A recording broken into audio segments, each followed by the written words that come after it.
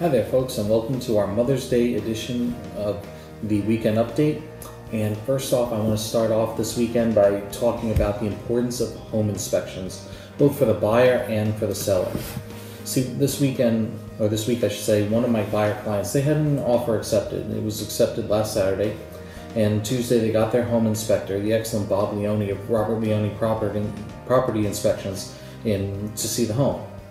Now, in our circles, Bob is known as a guy who strikes an excellent balance between pointing out what needs to be addressed in the home safety profile, but he also doesn't go out of his way to alarm people and to intimidate them out of buying a home.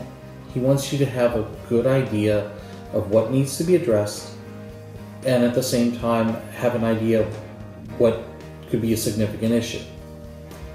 Look, every home you encounter has something wrong with it, even a new construction, and Bob knows that. He's somebody who strikes a balance between being informative, professional, and not an alarmist. So, good guy to have come in. And Bob found quite a few issues with this house. There were frayed electrical connections between the transformers from PSEMG and the actual side of the house. There were holes in the siding. There was a leaning chimney that was damaging the roof. There was a termite-riddled main beam that was supporting the home, and it had questionable items installed as supports. In short, there was a lot of money that was going to need to be poured into the home, and given some time to reflect upon the magnitude of the issues, buyers made a wise decision to walk away from their offer and not go to contract. And it was probably the best $500 they'll spend in the whole process, because it kept them out of what could have been a difficult situation for years.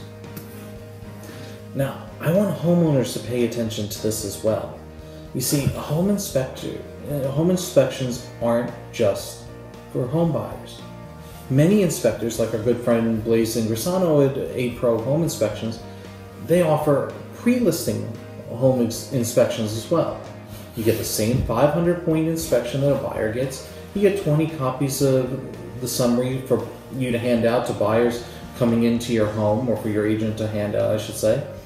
And it allows you to know what might come up on an inspection before the buyers come in and make offers.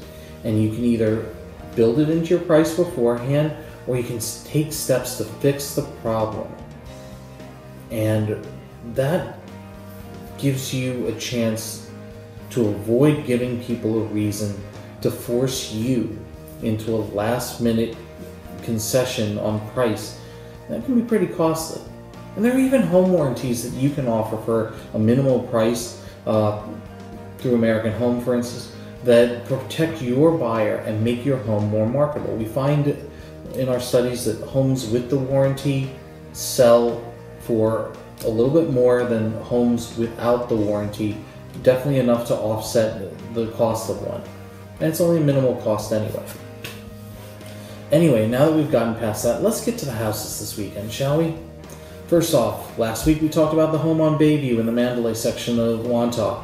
Already has an accepted offer. It's a story we've been seeing a lot. Great homes, they do not last in this market. Now, Iris Lane in North Merrick, they reduced their price by $20,000 to $469,000 after hearing what the agents who previewed the home thought of the price.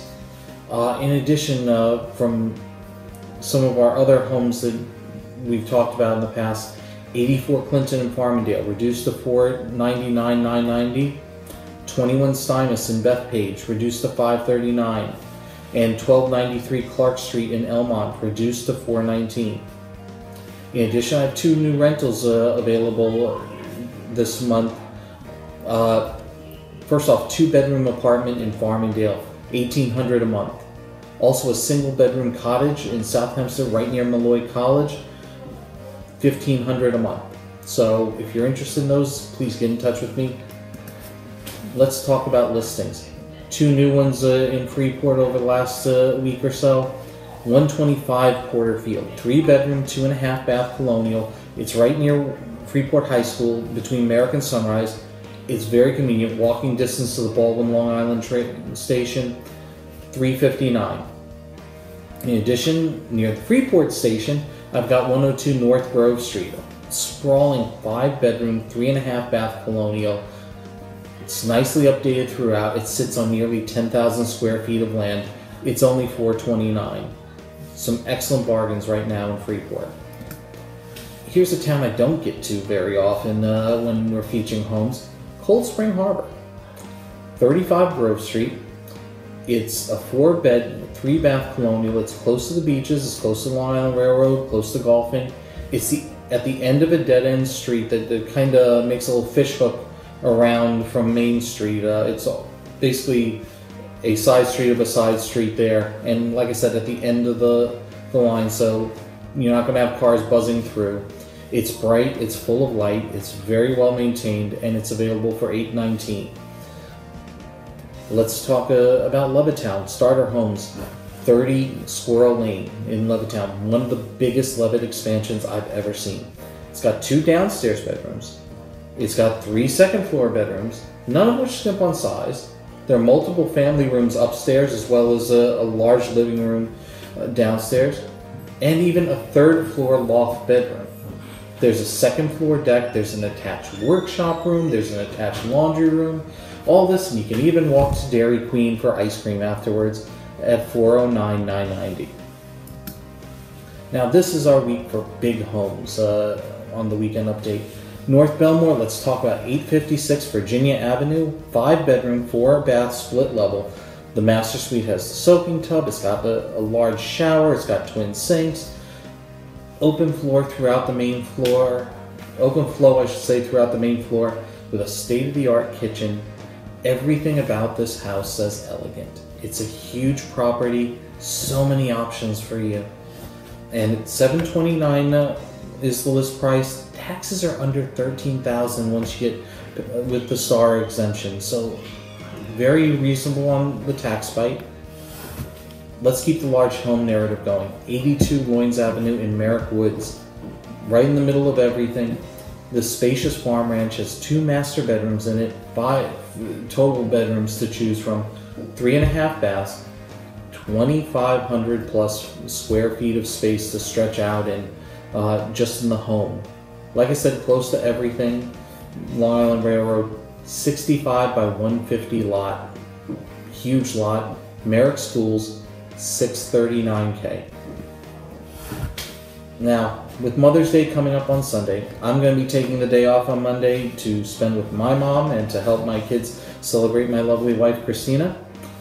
But I do still have a couple of Saturday early afternoon appointments still open. The morning is pretty much booked up at this point. And for those of you who know I spent my years doing photography in the Lexington, Kentucky area, you know I can't ignore the first Saturday in May. So my Kentucky Derby pick is number 15, Outwork, to steal the race on the front end. Have a fantastic Mother's Day, everyone.